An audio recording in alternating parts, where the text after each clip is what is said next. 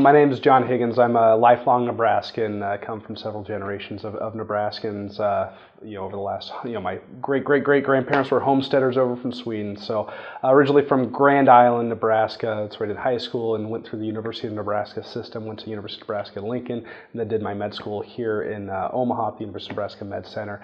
Then after that, tried to get out of Nebraska for a little bit. Did 3 years up at Mayo Clinic in Rochester. Did my internal medicine training up there, but it was a little too cold up there for my wife. So then we moved back to Omaha, and I completed my cardiology fellowship here at the University of Nebraska. The great thing about cardiology is that it's really a different thing on a day-to-day basis.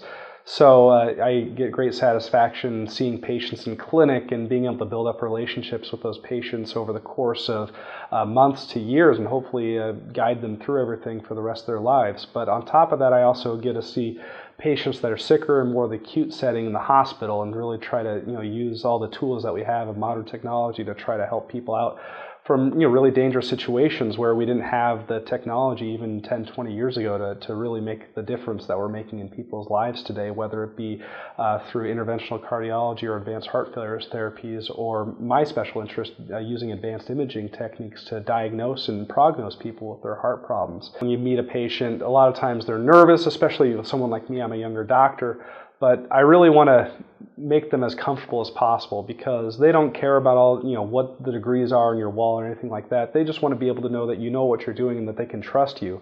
And it's just so vital just to sit down there and look them in the eye and just figure out who they are as a person, and then being able to have them open up to you, to be honest with you, and that way you can work as a team. And it's just really a collaborative environment. So outside of work, I really enjoy spending time with my wife and my two boys. They really keep me on my toes being at home, and it's always just great finding some new adventure to do with them, whether it's going to a state park, camping out in the backyard, or just watching them grow up. It's just a really satisfying thing to do. On top of that, I try to keep myself busy reading books, lots, whether it's fiction or nonfiction, history books. It's just really good to, be able to read things that aren't necessarily related to medicine, to use those experiences that you read in those books just in all aspects of your life.